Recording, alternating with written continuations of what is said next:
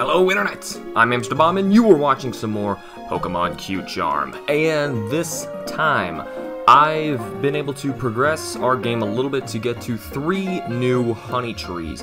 Now, problem with honey trees, as I mentioned in past episodes, is they are a pain in the butt to work with. You need to buy a lot of honey to begin with in order to slather the tree with honey, and then after you do that, you need to come back 6 hours later, and then you can interact with Pokemon. It has been 6 hours since I have slathered 3 trees. We have access to 3 of them right now. We're going to look at what I got in each of these 3 trees. As of right now, unless we get Wurmple, Wurmple, and Wurmple, which I think is the only Pokemon who is a common in all of the trees, then that would stink, because we don't need him. We are going to be finding Silcoon and Cascoon later.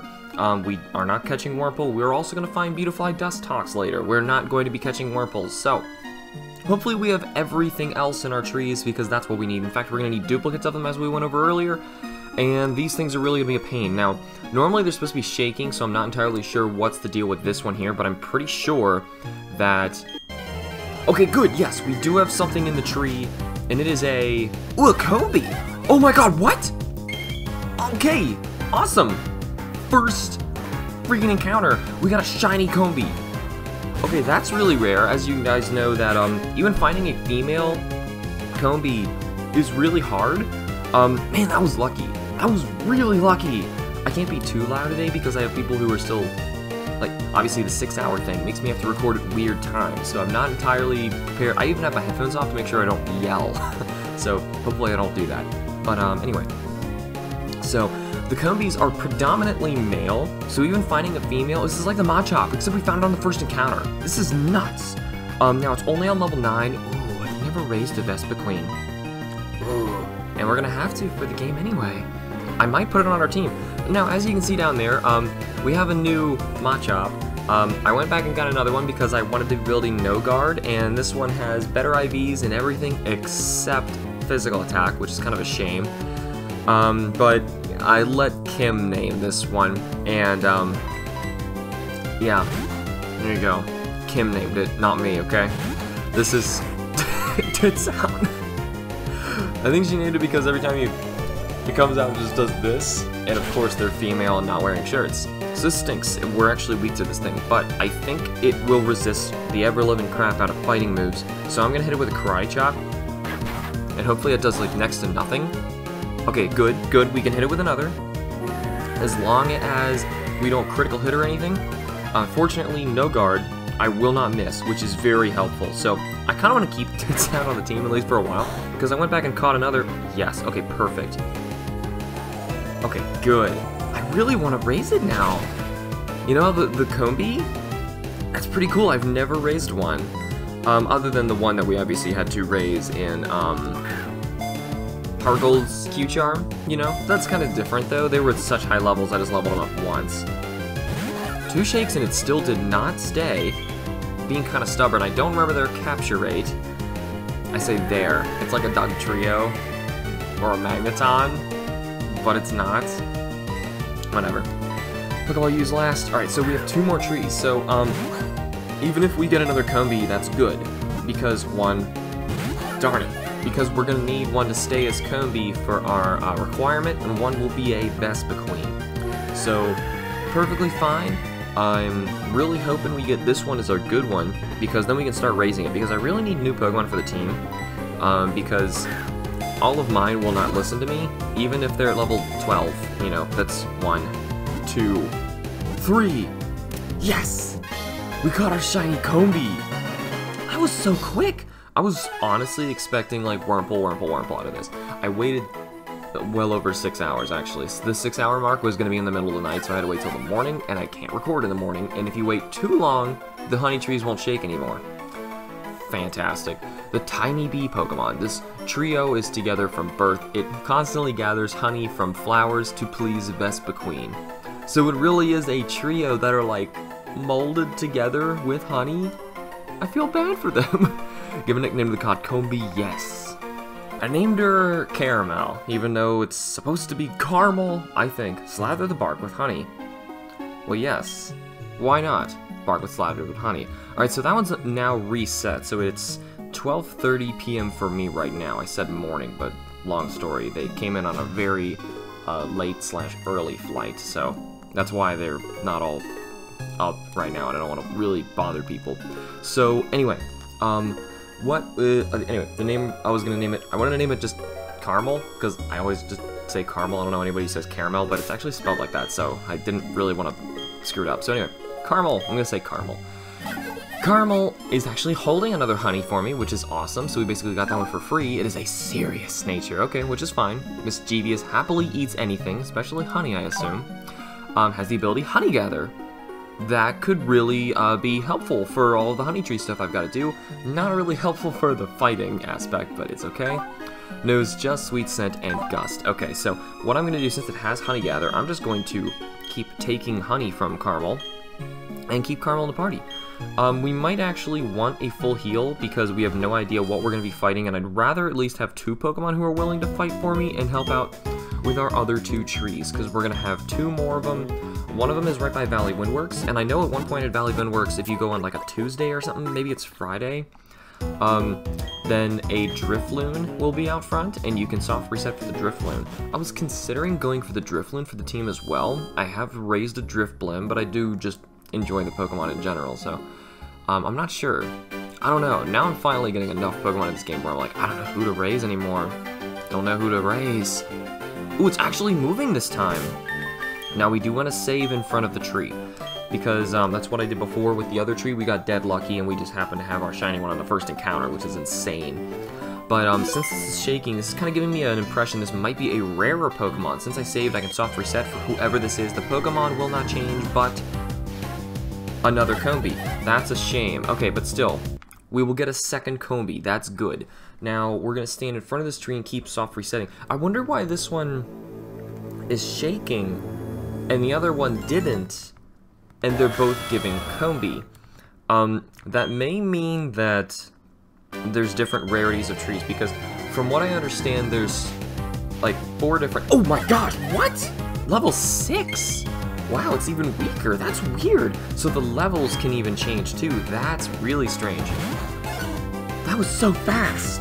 That was so fast. We just took out Combee and Vespiquen immediately. Now they're going to be commons for us. Great. Now, I really hope I don't kill this in one shot. That would stink. But there's different brackets for rarities of the trees that they can land in. And as I've mentioned before, only 4 of your 23 trees randomly throughout your game have the ability of giving you a 1% Munchlax, which would be, oh, darn it, I already went yellow, which would be so great if we could find something like that immediately. We've already been super lucky with 2 shiny Combees. I would be so thrilled if we got a shiny Munchlax immediately, just like, please, because Munchlax is one that I want on the team. Like, that'd be so awesome. 1, 2, darn. This thing must have a tougher capture rate than I gave it credit, because I was not taking that into account. I didn't have a chance to look it up. Wasn't expecting to get anything new out of this. I was seriously expecting Wurmples, which is good we're not getting Wurmples. So I don't know what the shaking means, if that determines rarity or not, because as far as I could see, that really had nothing to do with it. We're going to broke free. I'm probably going to raise whichever of these Combees is the stronger one, though it's nice to bring another around. I'm at least going to have it with me until we go to the next gym and I can raise Pokemon to level 30, because at that point then I'm going to be able to bring my Baltoy. I don't think I can bring my... Ooh, yes! I don't think I can bring my... No, I think I can bring Chimichanga, our Voltorb. He's at level 29. That's kind of pushing it, though. As soon as he hits 30, he's not going to listen to me anymore. Give him a name to the Combee. Yes! Nectar is her name, so awesome. We'll take a look at Nectar and slather this bark with honey as well. It's only 5 minutes off of the other one, so that is good. I'm just going to immediately save, because we've now got... Shoot, but Machop took a little damage. I don't know if we need to go back or not for our last tree, but we have one more. I obviously didn't even get to hunt in this grass yet. There are new Pokemon in it, and I haven't even gone in there yet. That's a different shake. That is actually a different shake. I want to save in front of the tree. I don't know why I saved when I moved. But that was this is a different look. I don't know how many different shaking looks there are. Ideally, I want the rarest one, So I'm not sure if this is one or not. We will find out. Let's take a quick look at Nectar to take a comparison. Nectar is holding honey, has a naive nature, strong-willed, and also has honey gather. I'm not remembering naive off the top of my head. I have to get used to all of our new natures because the game has like totally changed. Though I'm gonna hang on for that again. Oh, I need to save the fact that I took the honey away.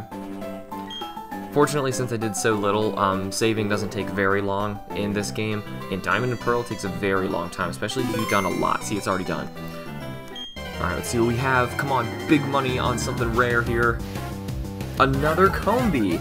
That is a shame. Okay, so what that means is we can reset as many times as we want to, and it won't matter. I'm going to do it anyway just to make me feel better.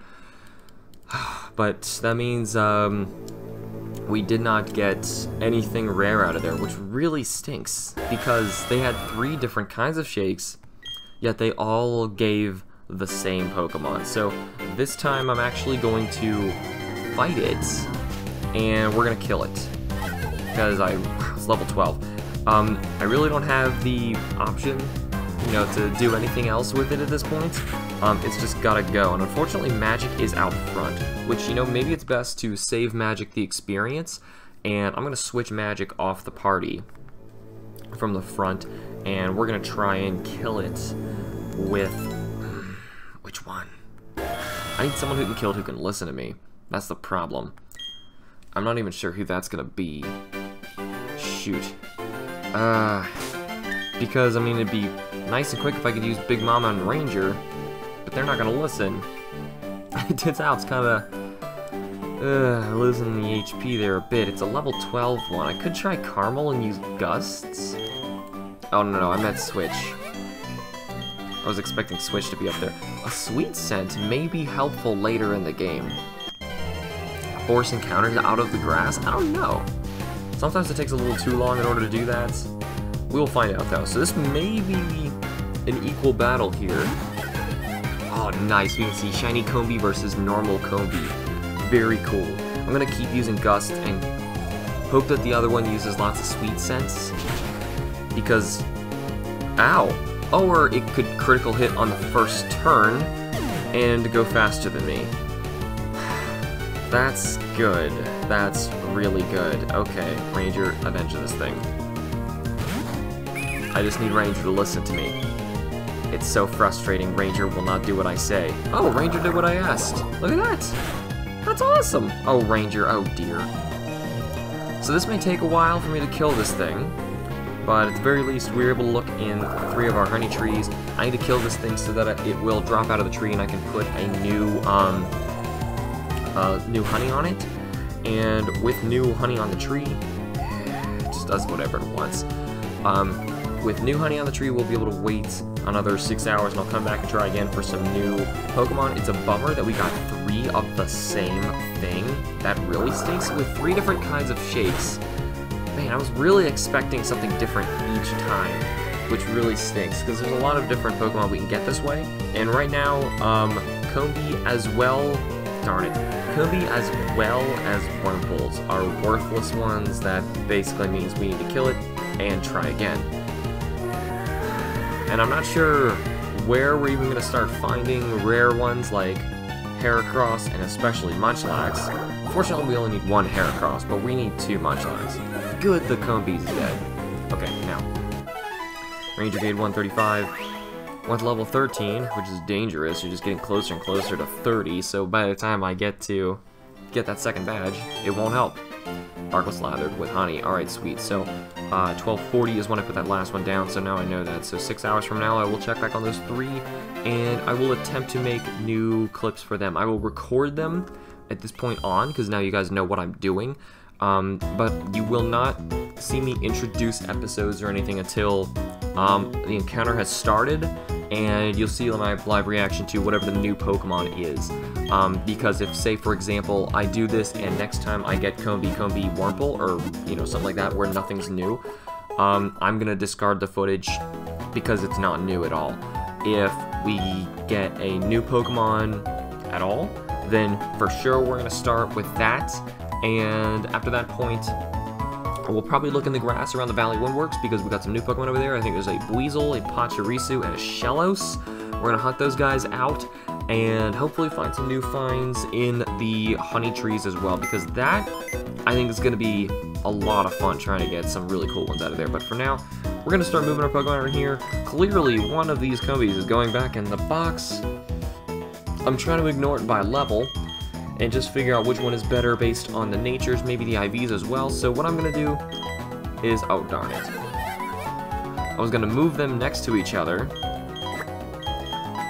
and then from there I will actually just compare it from here, put one back, and you'll probably see in the next episode based on which one is still in my party is the one that I chose. I'm probably going to look into like IVs and stuff too, if there is any way to even tell at this low of a level. It's usually kind of cryptic, but I think it's worth looking at because these things are going to be farming honey for us, and at the very least I do need that because it's going to get expensive. I have to keep buying honey every time. Like I said, I use one, so that really stinks. It really stinks. So here's to some rares from the honey trees in the future. But either way, that is all the time we have for now. Thank you all so much for watching. Remember to like the videos and subscribe for more, and I will see you all in the next episode of Pokemon Q Charm.